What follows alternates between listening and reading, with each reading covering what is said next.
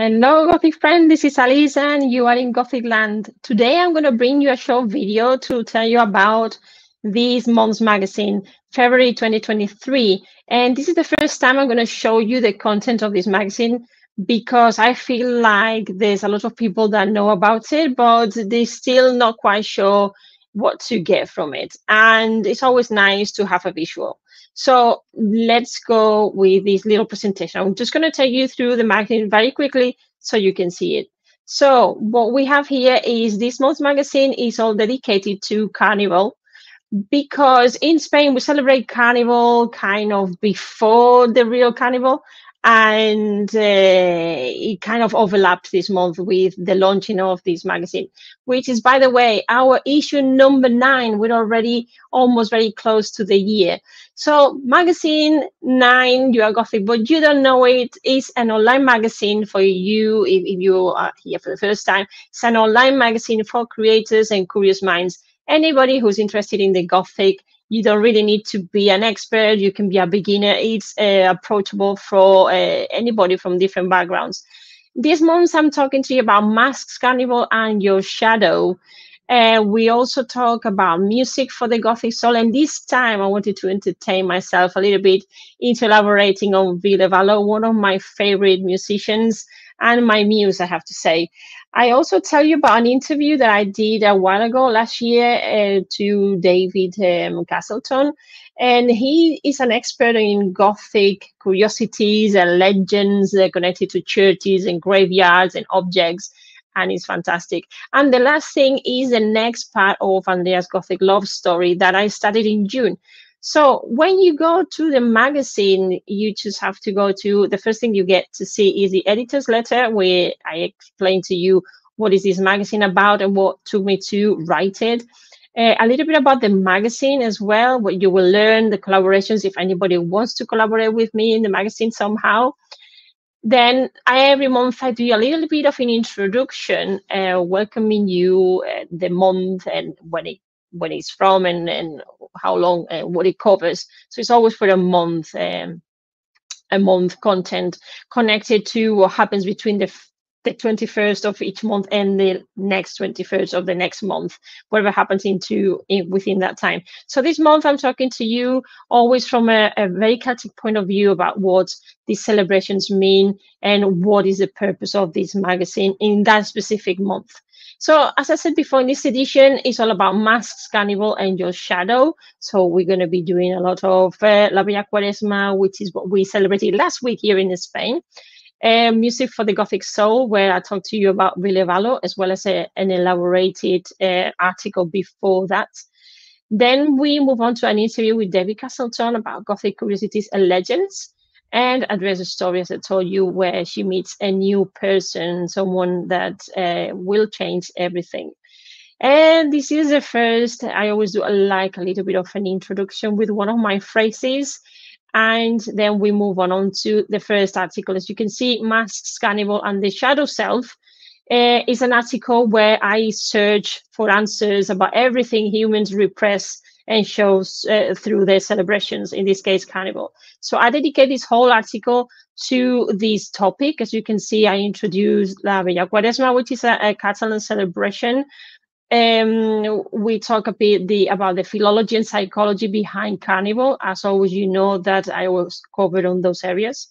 There's a little bit of a quote here by Carl Jung. As you know, I put him twice. As you know, I am starting some courses on Carl Jung to help you more with your own journey and myself.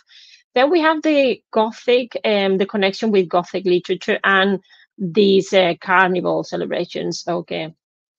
And then we do a little bit of a journey going back in time. So we're going back to medieval times, Renaissance, masquerades. And I tell you about Bakhtin and what he talked about when he referred to the carnivalesque. Then we connect everything with celebrations that we normally do. And we find the Gothic connections, again, as I said, in the literary space now, yes. And I'm analyzing, in this case, a book called Carnivalesque in American Culture, Gothic Literary Studies, which is based on this book here. that you can find in Amazon, which actually goes into depth what is the Carnivalesque and the connection with the Gothic. The next section then, as this is the end of this article, and a bit of a bibliography of what I used to write it.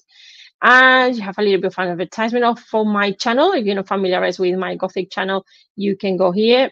Gothic Alice, Alice in Gothicland is my YouTube channel. And then the second article of this month is Music for the Gothic Soul, and an interview at the end by, by me, an interview that was done to Ville Valo before the launching of his last album. So for me, as I said, Ville is one of my muses, and he's always there when I'm writing my fiction. And in this article, I start talking to you a little bit about the origins of language, the music as a language, as a way of learning, as part of us being musical beings. And then I moved down into finding music in series and programs that we love so much. And it is a coincidence that in these three cases, we have three series that I talked to you about, and a film, The Exorcist, as you've probably very familiarized with if you're from my generation. And then we talk about all the influences and origins, and we go back to, for example, Robert Johnson. We also go back to English pop music, Gothic music like Bauhaus and other groups, other bands. And then we look into the neuroscience behind Goth and Gothic music. What does that mean? And again, we refer to the cinema. We see where we can find music in the cinema, how relevant that is to convey the message. And we look into the brain and what it does to us, this contact with music. And obviously, we couldn't go without talking about Ville Valo. This video appears unavailable here, but is I'll tell you what it is. I'll modify it in the magazine. You can see what it is, I suppose, because this is a PDF. And is I'll let you know in the when Love Said No is one of my favorite songs from Ville. Then what we have is part of that interview that is online, that you can find online. In the interview was carried out by Belgian Jasper, and you can find that in the YouTube channel, which I also think that I've given you the links for that in the bibliography. So I'll talk a bit about Ville. I also talked to you about the connection about identity, because Ville mentions identity in this interview. So I'm referring you back to that article, that video that I did a while ago. And then we continue with the article and the lessons that we learn. So this is the video, so if you want to watch it, that's okay. And the healing side of love, metal, and Gothic rock, it's my perception based on his interview, and a few phrases from that interview that are very, very interesting. As creators, we can learn so much. And again, I'm going to connect that with the psychological side of things, and again, with Carl Jung. And again, this is the bibliography, and another advert here that you'll find about me helping you if you are struggling with your Gothic creation. If you want to get some help, you just have to write to me, alicegothicland@gmail.com, and tell me about your project, what you're struggling with, and if you would like me to help you. Then we move on to the interview with David Castleton on Gothic Curiosities and Legends. And David was one of the first writers I talked to on Twitter, and I bought his book, The Standing Water, and I read it. And then a few months later, I was interviewing him on my channel. And we talked about a lot of things. We talked about his process of creation. We talked about why he is interested as a child, when it all started for him, and why this book, some writings he's done in the past, and some prizes he's won. Like, for example, he won a competition prize for Go Gothic in 2019. And he tells us all about his new book, Curiosities, that was launched, I think it was last year, 2 years ago. And it tells us about the cauldron, which is one of the things that he loves the most from this book and from these investigations, the pyramids and the dark folklore behind them in different parts of the UK. Here you have a little bit of the difference between the cemeteries in the UK and in Spain. This is actually from where I'm from, Badalona, very near to where my parents are. And again, we go back to the cemeteries and all the symbology. And also, obviously, we refer to the cinema and what happened when in the others, for example, these pictures that were taken of the dead.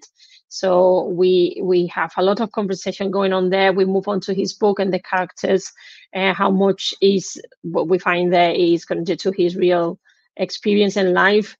And finally, well, we're moving down to how interesting and how useful it's actually to investigate and to be in the space of the Gothic and how much we can actually learn. We make reference to Garcia Marquez, Borja, and Lorca. In this case, we have Lorca because these are some of his influences. So it was very interesting to know that he was trying to do something similar in his book, in The Standing Water, and it came out a little bit different, but still with this kind of influence. Obviously, we talked about all the witches cauldrons. We had to talk about Macbeth, and that the Gothic doesn't really start only in the Gothic with the Castle of Otranto. We already have some previous influences. And we talked about some of the characters and some of the books he's read, like Resurrection, and why he read that. And you also have a connection here. You have a link to his blog in case you're interested in knowing more, learning more about his folklore. And obviously, all this catalog, all this magazine is created with Canva. So if you're interested in enhancing your creations using Canva, just use my partner link because it's an affiliate link that will not cost you anything additional, but it will help me gratefully and greatly with my contribution with them and my work that I do there as well to produce all this wonderful magazine that every month after month I prepare for you guys. And then we're moving into my little story that is a continuation. It's been delivered every month. I'll be like in Victorian times.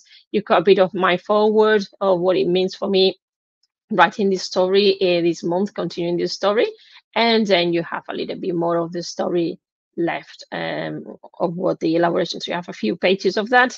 And at the end, I am going to recommend you, if you buy the magazine, I recommend you that you submit to one of the conferences I'm really excited to talk about, called FOGO, because FOGO stands for folklore, Gothic folklore in Spain, but it's also about presence of the supernatural in Europe and in America. So it's very interesting. I invite you to go and visit that page and maybe to apply or to come and visit. And as always, I hope you like the magazine when you purchase it, and that exactly that you enjoy and that you learn loads, because at the end of the day, it's all about learning loads of things. And as you reading this, and to purchase this magazine, all you have to do is to go to my website that I'm just going to share with you in a moment. So all you have to do is go to gothicalice.com. It's all in one word. Well, just let me share that screen with you. Okay, there we go. So that's it. Let's share that with you. So when you come to the web page, you just have the home page, which is where I tell you about my work, how I help people embrace the dark side, the Gothic side, to find light in darkness. So you can read all of this and to see what I do and how I do it. And if you go to magazine, this is what you're going to see. You have your You Are Gothic, but you don't know it. And when you subscribe and download the free sample, you can subscribe and then you have access to all of them. This is the last one, the issue number 9. For subscribing means that obviously this is not a free magazine. The free one is the first one, the one I wrote in June, that as you will see is the longest one. Then I've been adapting the content as we've been going on, we've been going along. And exactly all you have to do is just to go there and click the subscribe button. If you are still not sure about the content, you can just get one sample that you can have, and that's just free.